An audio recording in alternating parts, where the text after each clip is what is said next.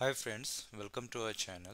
So before start today's video, I would like to thanks to my subscriber, those who subscribe to our channel, and same time I want to request the viewer, please subscribe the channel and press the bell icon to get the notification about the new videos. The question comes normally that how to take the backup of the HANA database. Similarly, in HANA database there is a system DB, tenant database. So how to take the backup of the system database as well as the tenant database, and what are the different ways those we can use to take the backup of the HANA database. So let's start. So in today's video we are going to see first thing, that is the how to take the backup of the HANA database with the different options, and second is the point to noted about the HANA database backup. So the first option is SAP GUI. So in SAP GUI, first of all you need to log in with your user ID and credential, those who have the access to DB13. So you have to use the transaction DB13. So in DB13 you will get an option to schedule the backup, as well as if the backup is already scheduled then you can re-execute it.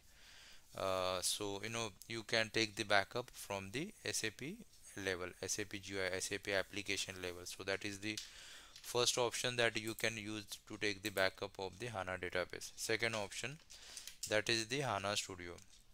So from the HANA Studio, to take the backup you have to go to the HANA Studio.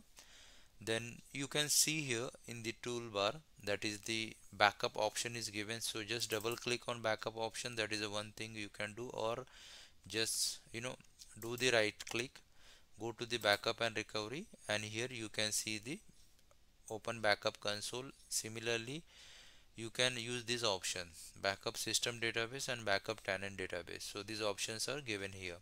So if you want to take the backup of the system DB, just click on the system DB and select the option. We already explained about these types of backup in a last video, so please refer this video to get the information about the types of backup. So the complete backup, select this option which is the defaultly selected, and then the file system or the backend tool which you are using, and then just click on the next.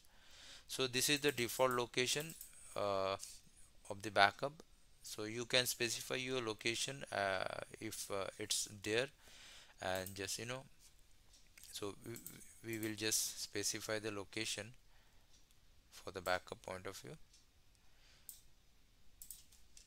and then backup will start here. Click on next and finish. So now the backup of the system database is started. So as we can see here, the backup is running.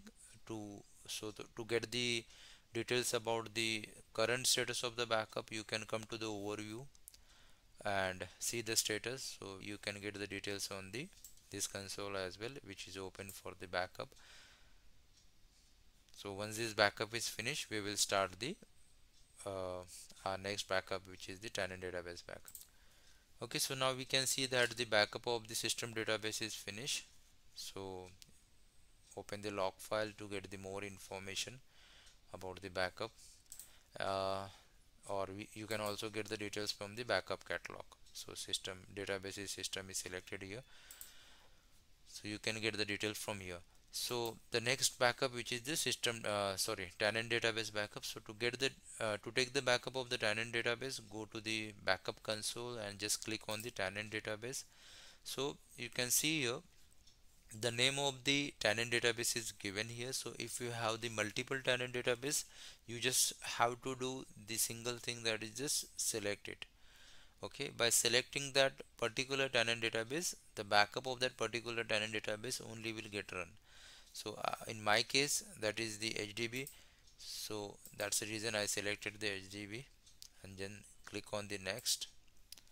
And again the same thing, that as I said, that if the location is there, specify that location and backup will be start.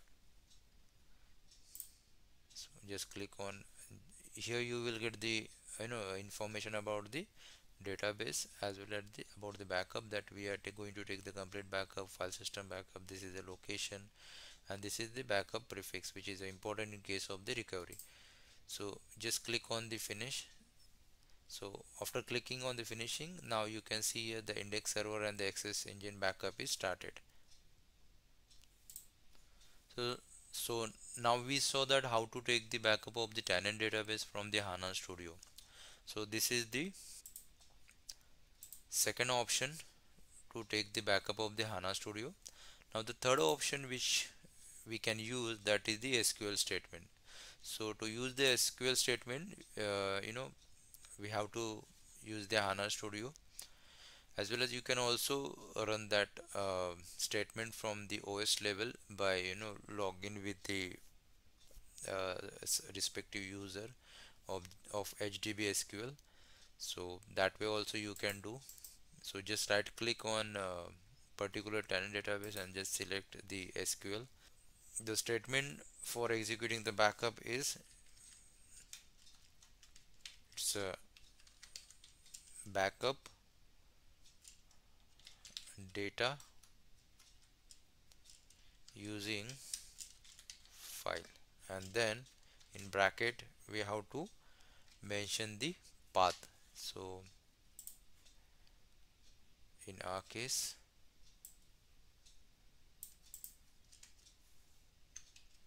so path, then complete the bracket and then just execute the, here the execution is, so just click on execute.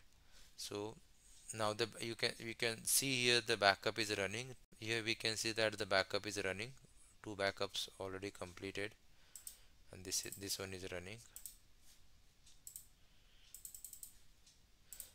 So from backup catalog we can see here the backup is running. Actually here yet not displaying the status of the backup which is running.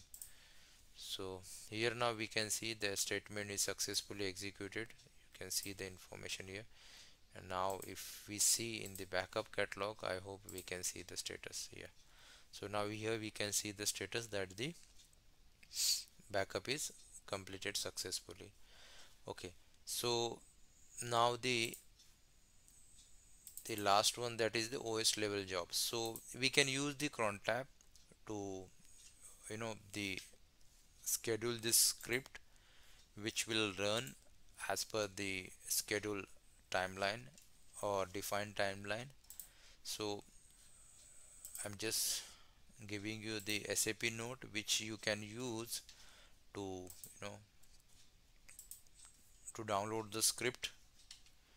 So but before the executing, please ensure that you have that much knowledge, and please test on the test environment. The SAP node, that is the 1950261. So from this SAP node you can download the script and use that script into crontab, and then you can also schedule the backup from the crontab as per the defined timeline. Okay, so these are the ways to take the backup of the HANA database. I hope you understand this. So now we will go to the next point, that is the point need to be noted where in case of the HANA backup.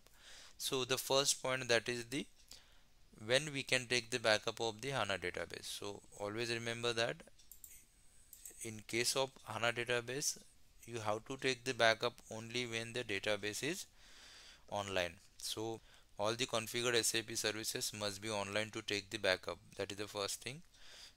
And while full backup like data backup and the snapshot, delta backup, differential and incremental backup, and the log backup are being created, the impact on the system performance is negligible because it's taking the very less amount of RAM and the CPU.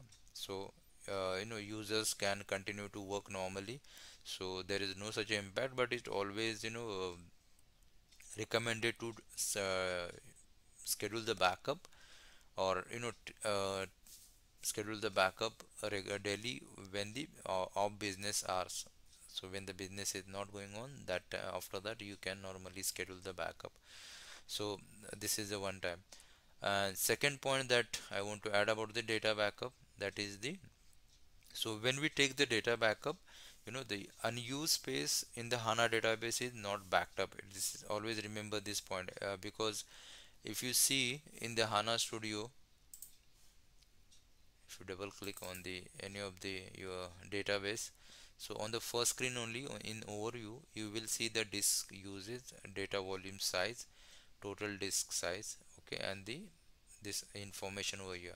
So sometimes you may observe that the total disk size, is showing the huge, and the size of the backup is very less, as well as the data volume size is huge, but the size of the backup is less. So here also we can see that, so backup size is 1.67 GB, whereas the, if we see the, you know data volume size, it's showing the 3.47. So in the backup, it never, backed unused space of the HANA database. A full database backup contain all data that is required to recover the database to the consistent state. Consistent state. This include both business data as well as administrative data. Like administrative means our user, these informations also will get added into this, and business data. The third point, keep it in the mind that if already full database backup is running, and if you started the another backup, so what will happen? So if already one backup is running, so the first backup will run continuously, and for the second backup which executed, for that backup it will show the error message that backup is already running. This kind of, message you will get. So best, I recommend that let the first backup finish, then only start the second database backup. And the last point, that is, it is not possible, it is not possible, always remember, to backup and recover the individual database object.